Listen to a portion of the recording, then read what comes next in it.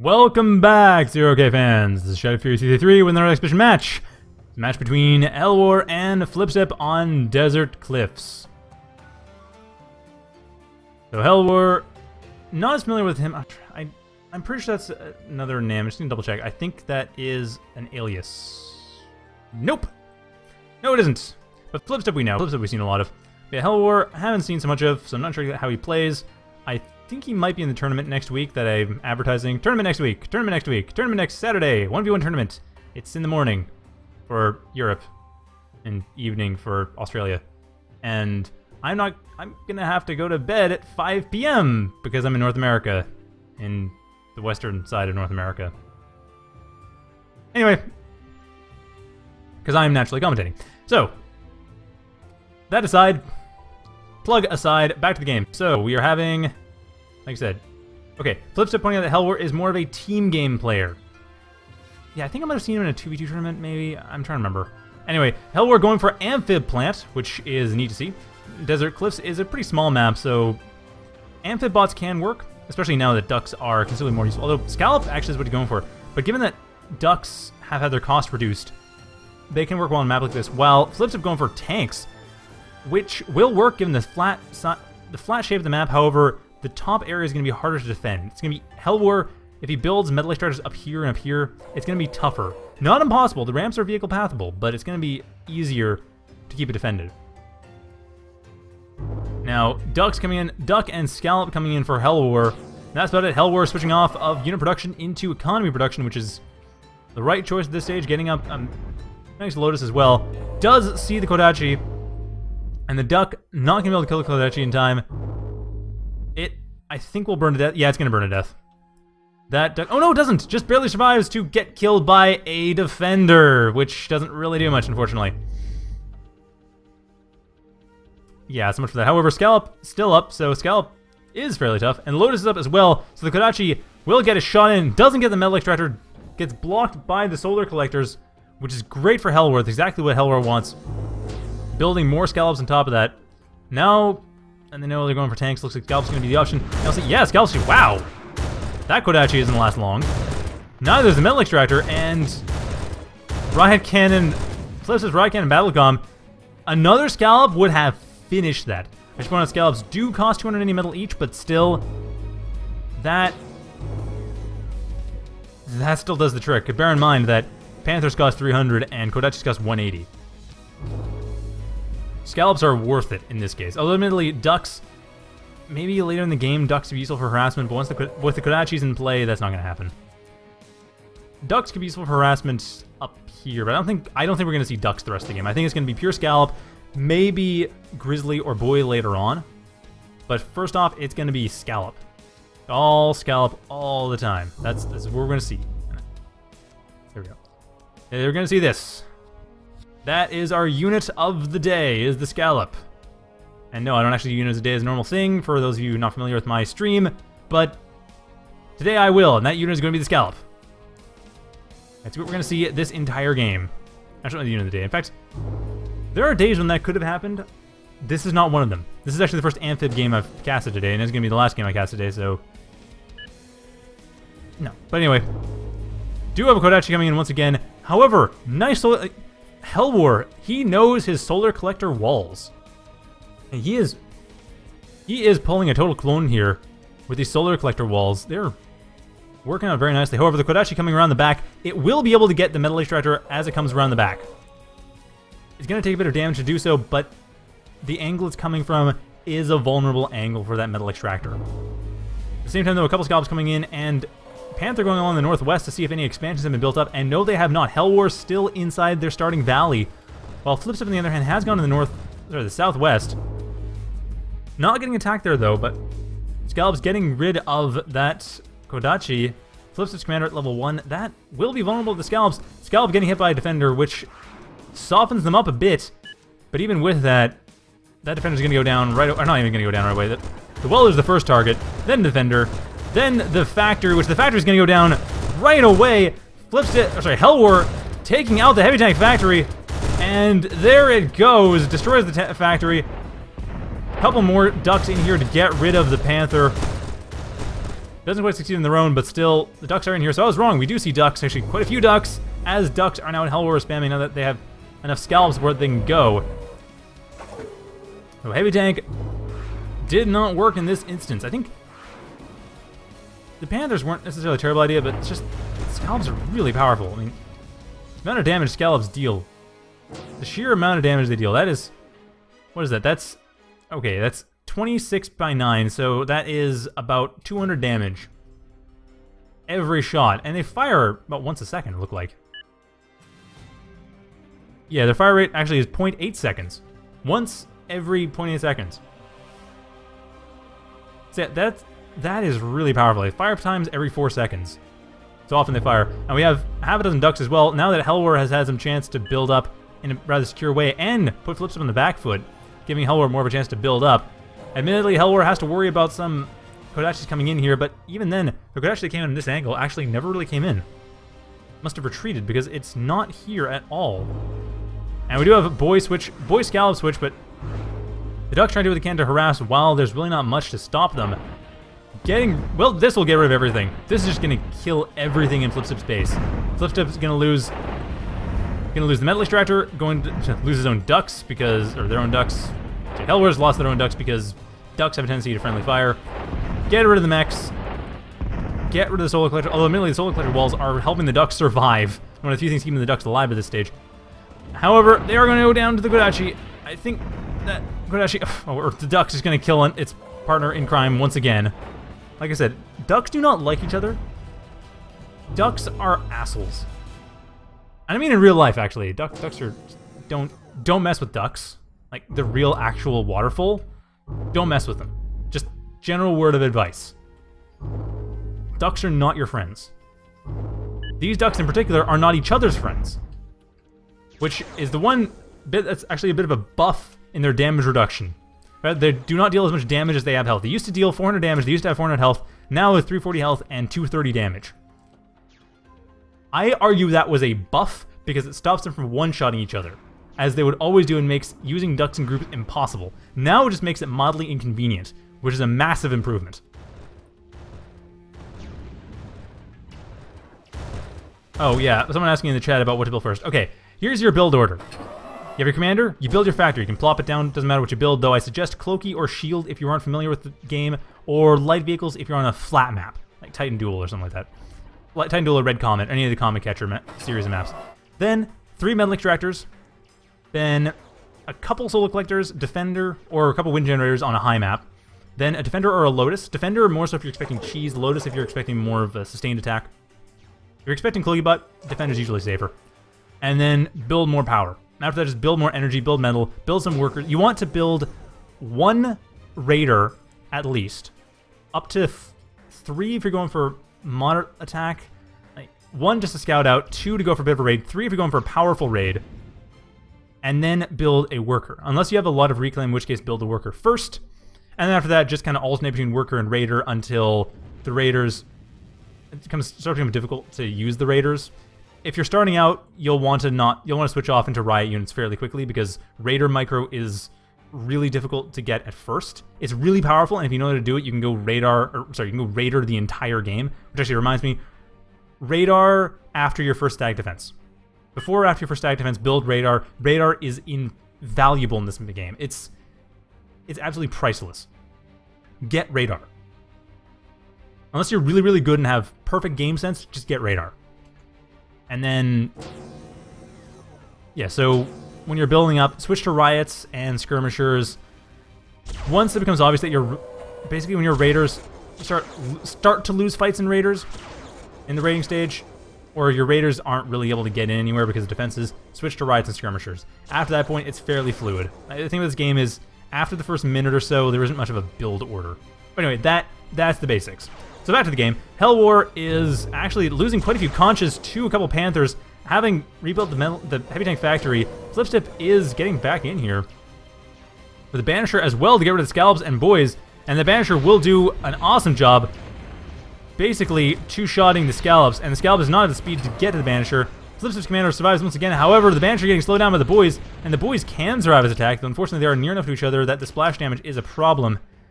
Their current position should be good, though. One of them is going to go down, but the other one will survive long enough to kill off the Banisher, and still, I'd say a, let's see, 780 compared to, yeah, okay, never mind. That was actually a net, very slight net positive for Helwor, very slight.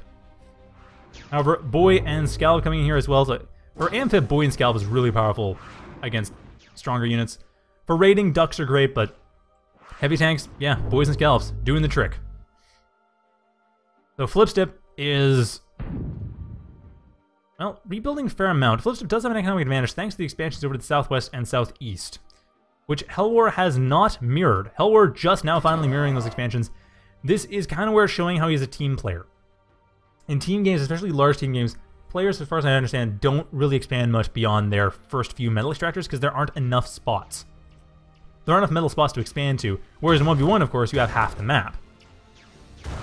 Well, you safely have about a third of the map, and then mid-game, once everything's all set up and you're kind of consolidating your defenses, you're probably going to have about half the map if it's an even game. Alright, Flipstip about to lose its commander here. Thanks to the slow effect of the Boys, Flipstip's commander is going to go down. The Panthers trying to do what they can to save it. Flipstip loses their commander. And that will even out the economy. Or at least will help even out the economy. Flipstip still has a lot of reclaim to work with. And still has more metal extractors. So overall, Flipstip is still ahead with that. But regardless, the Boy coming in here, the Panther will stop them. Or actually, no, the Panther's going to die. And the Kodachi, however, not going to stop him either. In fact, that Boy is still going there. That Boys are tough. They have 1250 health, and actually counts for a lot. Looks like it lasts a lot longer than 1250, but no, it's only 1250. Does a great job, though, with the slow effect as well. It just stops things from really damaging them. Helwor, however, now having gone for some expansion, going for defense on top of this, really should expand over the northwest. Just get a conch here and expand over the northwest and the northeast. And no conches being built yet. In fact, no workers at all. This is a pretty common rookie mistake. I make it all the time as well. It's a common mistake is to forget that you do want to build builders fairly often. You want to have builders on hand. You don't want to build them all the time. Unlike most Total Annihilation based games, you don't want to be building workers all the time necessarily. You can use them if you do to assist build. But on low economy maps like this one, because I mean there's only what? I think there's only about a dozen metal spots. There's only 18 metal spots in this map, so it's not that worth it. I mean, it's sort of worth it, especially when Reclaim comes in. But yeah, remembering to build enough conches is or just workers in general, that's a bit tricky. That is hard to do, to remember to do that. Oftentimes people will just have it in their queue, which you have to make sure you are using them if you do that. You have to make sure that you're pushing them on the factory. That's a safe way of making sure you do have workers on hand all the time. However, Helwor now is going to get rid of, or they're going to get rid of the expansions over to the west. A lot of defenders are in place though, which is not at all surprising. That is something that's very common nowadays. However, the defender is not going to last long enough. Well, actually, it does last long enough to get rid of the Scallops. The Boys, however, are going to be able to get through this because they deal quite a lot of damage top of the slow, and they deal 150 damage every 1.8 seconds. So, I mean, not the highest DPS, but the slow effect, especially as support, is awesome. Now, Helwor going for some reclaim, and does have the conch for helping out, but not for expanding. Still, does have not enough metal. Okay, starting to excess metal. Getting enough metal in the bank that accessing could be a concern. Getting more conches, however, a couple more conches, which probably just be used to help build the factory. One of them should go to expand, build a couple more metal extractors. Because at this point, Flipstip does have more static economy. Doesn't have to rely on Reclaim. Could use Reclaim just to bolster economy. While Helwor is relying on Reclaim just to remain even. Which is a bit of a risky position to be in. Even though Flipstip is going for an attack, which if it fails, donates metal to Helwor. But this way, Helwor going the wrong way entirely. Does have, let's see, a couple Scalp and Boy. There's a Conch behind as well, but that's not obviously a combat unit, so not going to be useful. The only worker that is at all combat ready is the Welder, but that's the heavy tank. That is the heavy tank builder right here. The only worker that has the ability to shoot at all. But now that Flipstip does have stronger energy, they got overdrive. Or at least once overdrive comes in. Actually, yeah, it does. There's overdrive. About 1.5 times so far in there, but we'll have to get more secure energy supply. Even then, though, Helwor is commander, or their commander coming under attack. Metal Extractor under attack as well, and not much can easily be done other than running away. Helwor needs to get out of here. Commander is going to be knocked down in a couple shots. 2 banishes here. That Helwor's commander needs to run away. It needs to have run away about 10 seconds ago, actually. At this point, Flipstip is taking more and more of the map control. And Helwor, unfortunately, has been losing too many units. Flipstip's just keeping their units alive, while Helwor's been losing all of them. And a Pillager up as well. We're going to Pillager Reaper for Flipstip, while Helwor is sticking to Boy Scalp, and I don't totally disagree with that. It just needs more of them to survive. That's the problem. They need to survive. Archer I do disagree with, but didn't last long anyway. Needs more of them. Needs more metal extractors. Desperately needs more metal extractors. That's a huge thing that Helwor has forgotten about, and I think it might be too late. Helwor is trying to expand, but in risky areas of the map. The Pillager's going to get lucky at some point. It's going to hit, and when it does, it's going to one-shot that metal extractor. It's going to get lucky, although admittedly not yet. In fact, nope. Okay, now it doesn't matter if it gets lucky or not. The Pillagers took care of that. Yeah, Helwor going for a Grizzly's last-ditch effort. This might work, actually. The Banishers are not that tough. However, it is going to take... How long is it going to take to build? Wait, where's the ETA on this? Okay, that's strange. I don't see an ETA. Normally there's a build ETA. Why is that not there? Okay, there we go. That was weird. Anyway, yeah, 45 seconds left before that's done. And that is not quick enough, I'm afraid. Even with all the metal energy being poured into this, still 30 seconds left. Banishers and Reapers... Okay, the Reaper's going to finish this. The Banishers are really powerful but don't have the health, so the Scallop and Boy can do something. But that Reaper... No, that Reaper's going to finish it. The Grizzly would take 3 shots to kill it to begin with, and... I think... No, actually 4 shots, because it's 1,500 each. So Grizzly's going to take about 4 or 5 shots to kill it, and the Banishers go down in 2. One of them actually going to go down in 1. But it's not enough. Even going down in 1 isn't going to do it, and that Reaper coming in to finish things... Spots the Grizzly. 20 seconds left before it's done. And that Scalp actually is dealing enough damage. The Boy being targeted instead. Boy goes down first. The Scalp doesn't have the speed to catch up with the Reaper, even when the Reaper is slowed. So the Reaper safely escapes. Flipstip just has all the map control, it's taking out everything that Helwor had built up. Even has just Kodachi in the northeast, just to be sure. However, the Grizzly has been built, another one following up. Helwor just trying to win with Grizzlies. That's all they've really got at this stage, which unfortunately has no support. Scallop and Boy trying to do what they can to get up this hill, which will eventually, slowly but surely, get up the hill and take that hill back. But really, the safe expansions, Helwor did not go for any of the safe expansions. Didn't go for the northwest here, didn't all go for the northeast. Went for center, center-west. I don't think went for center-east. But yeah, I didn't go for any of the safe expansions. That was probably the biggest mistake Helwor made, is just not taking money where it was free. And now Flipstip has all the economy. Especially after destroying the heavy tank factory the first time, that would have been a perfect time to expand. Absolute perfect time to expand. The Ducks weren't a terrible idea, but they didn't raid enough to be worth it. And now the Grizzly is in, and the Reaper gonna have to try to get rid of that.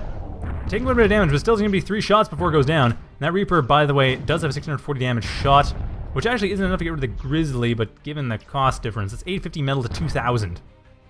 That Grizzly has to kill 3 Reapers to pay for itself. Although, it is about to get 1. That's the 1. 1 down. Banshee up for a bit of counterplay, but still 1 down. And the Banishers on top of this. The Banishers are going to be what gets rid of the Grizzly. I mean, one of the Banishers... No, neither of the Banishers go down. Okay, one of them goes down thanks to the Boy. But that Grizzly about to go down. And that Boy finishes off the Banisher, but even with it, the Grizzly didn't even pay for itself. Or just barely paid for itself. Bearing in mind, though, that Flipstip is the one who can reclaim all that. No, Helwor actually just donated metal, effectively.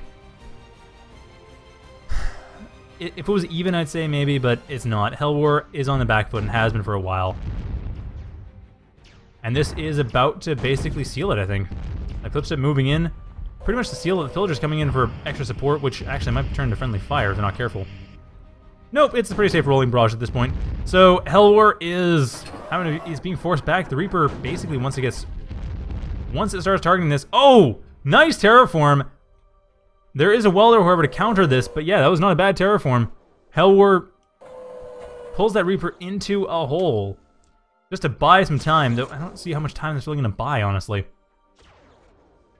But yeah, at this point, Helwor has not gone and dealt with this yet. Will pretty soon, I'm sure. Like, just even this out. Or level this off. Yeah, there we go. Leveling off, getting the Reaper back into the game. But still, that slowed things down. That bought a little bit of time for the next Grizzly, which admittedly isn't going to end up getting up that much quicker. But still, it's up! That Grizzly is up, and another Reaper might go down in the process, but then again, most of the base is going to go down in the process. And Scalp's being switched back to Boys was being switched back to. But even with that, one Reaper might go down. Another Reaper in a hole. Helwor pouring that into another terraform, which is not bad. But even then, the Grizzly, even with repairs, is okay, able to get rid of one Reaper. But honestly, there's pillagers on top of that. There's half a dozen Banshees coming in here. There's more Banishers and Panthers coming in on top of this. And that second Grizzly goes down thanks to the Banshee, as is the commander. And the Banshees are about to finish this off. And that's it. Doesn't even matter. Helwor throws in the towel. That was game.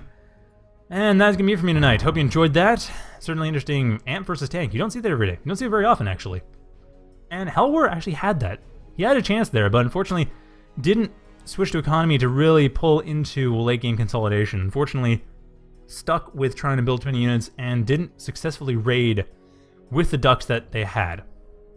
So Flipstip, nice comeback there. And that is game. Thank you all for watching. And have a good night, everyone.